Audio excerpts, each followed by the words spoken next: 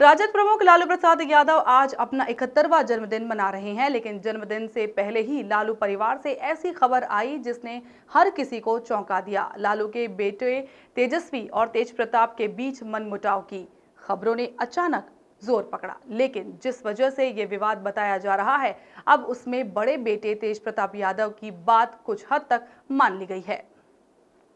दरअसल तेज प्रताप के करीबी राजेंद्र पासवान को पार्टी का जनरल सेक्रेटरी बना दिया गया है। इससे पहले बताया जा रहा था कि तेज प्रताप राजेंद्र पासवान को प्रदेश अध्यक्ष बनाना चाहते थे, जिसको लेकर विवाद शुरू हुआ था।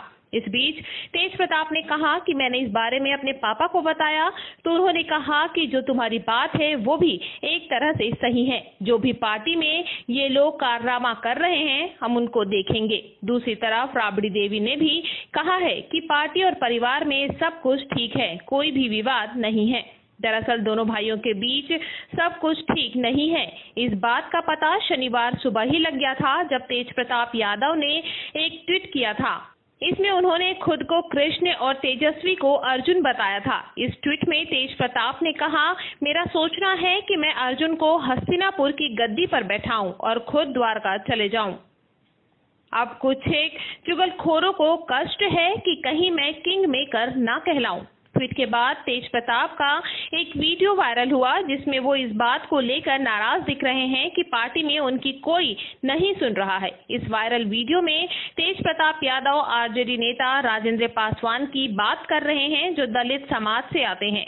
वो राजेंद्र राम को पार्टी में सम्मानजनक पद देने की बात कर रहे हैं। साथ ही यह शिकायत कर रहे हैं कि उनकी इस मांग की पार्टी के द्वारा अनदेखी की जा रही है। इस वायरल वीडियो में तेज प्रताप यादव आरजेडी के अंदर कुछ असामाजिक तत्वों की एंट्री की बात कर रहे हैं, जो पार्टी को न केवल कमजोर कर रहे हैं, बल्कि उन्हें तेजस्वी के साथ लड़वाने की कोशिश भी कर रहे हैं। तेज प्रताप इस वीडियो में शिकायत कर रहे हैं कि अगर वो किसी भी नेता को फोन करते हैं तो कोई रिस्पॉन्स नहीं देता है। तेज प्रताप वीडियो में पार्टी के अंदर अनुशासनहीनता की भी बात कहते हैं। मामले को बढ़ता देख तेजस्वी यादव ने भी अपनी चुप्पी तोड़ी और कहा कि उनका उनके भाई के साथ कोई झगड़ा नहीं है। उन्होंने कहा कि वो मेरे बड़े भाई हैं और मार्गदर्शक हैं। बिहार के पूर्व उप मुख्यमंत्री तेजस्वी ने कहा कि तेज प्रताप की जो भी शिकायतें हैं उसे उचित फोरम पर बातचीत के जरिए सुलझा लिया जाएगा। हालांकि तेजस्वी ने इस बात से इनकार किया कि तेज प्रताप की बातों को पार्टी में नजरअंदाज किया जाता है। सूत्रों की माने तो आरजेडी के अगले प्रदेश अध्यक्ष को लेकर तेज प्रताप और तेजस्वी यादव में ठन गई थी। तेज प्रताप एक तरफ जहां राजेंद्र पासवान को पार्टी का अगला प्रदेश अध्यक्ष बनाना चाहते हैं, तो वहीं तेजस्वी यादव पूर्व मंत्री शिवचंद्र राम को प्रदेश अध्यक्ष बनाने के पक्ष में हैं। Bureau report, anyone news.